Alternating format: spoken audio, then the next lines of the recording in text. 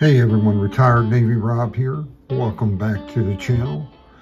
Today I went by my local coin shop and all their currency was out to a show.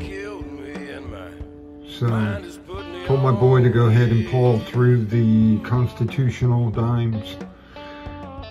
Currently, I believe it was around 19 face, 18 and a half face, something like that. Not bad.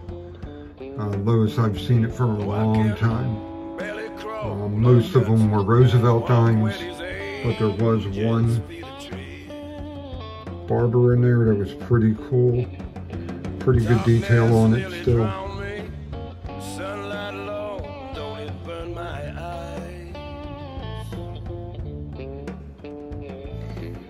But the one thing that I got, that I've been wanting to get one for a long time, and I finally found one at a price that was a good price. I got a pre-1933 $2.50 piece from 1906. Beautiful detail on that. Even got some cartwheel to it. Such a long way to go. I got to lay down here and rest before I can.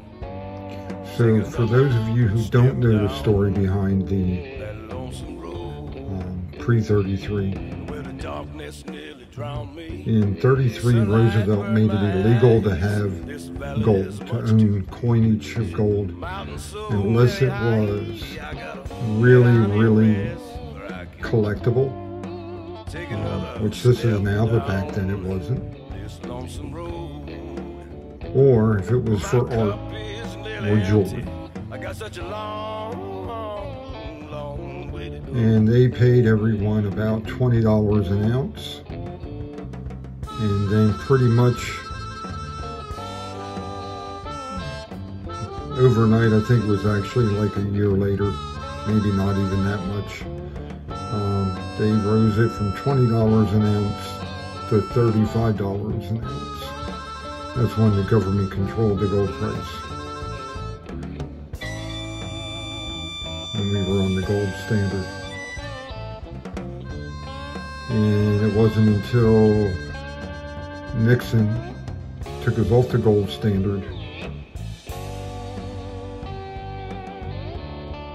that you could own gold coins and such. Look at that Liberty in there. Beautiful coin. MS-62. So I just wanted to share this with you. I finally got one. I'm very happy with it. Now, y'all have a good night and keep on stacking. Mountain so very high, I gotta lay down here and rest where I can take another step down this lonesome road. Well, my cup is nearly empty. I got such a long way to go. Yeah, my cup is nearly empty. I got such a long